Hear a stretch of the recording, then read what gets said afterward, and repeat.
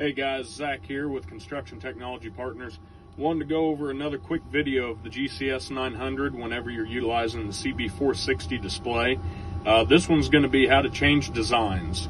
So you get everything loaded in. If you hit your menu button, and the very top one says select design. So we'll hit OK, your OK button there, and this brings you to a full list of all the jobs that have been loaded.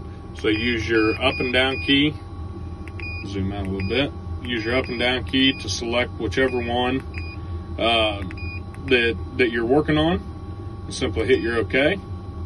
So with Trimble, when you hit your OK, it doesn't take you back to your main screen, it takes you back to your configuration screen. So simply from here, just hit your back arrow, and it takes you back to your screen. Your design will load. If you're connected to the base and everything, you'll start seeing your elevation cut and fills. Thanks, guys.